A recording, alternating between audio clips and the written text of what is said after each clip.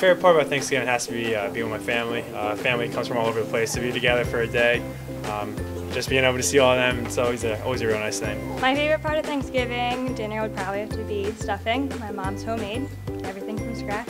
Definitely seeing all my family all together in one place. Can't complain about a big meal, nice big turkey dinners. It's definitely eating.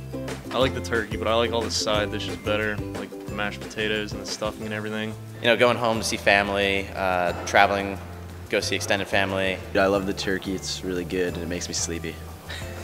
Favorite part of Thanksgiving would have to be the turkey. My favorite thing about Thanksgiving, cranberry sauce.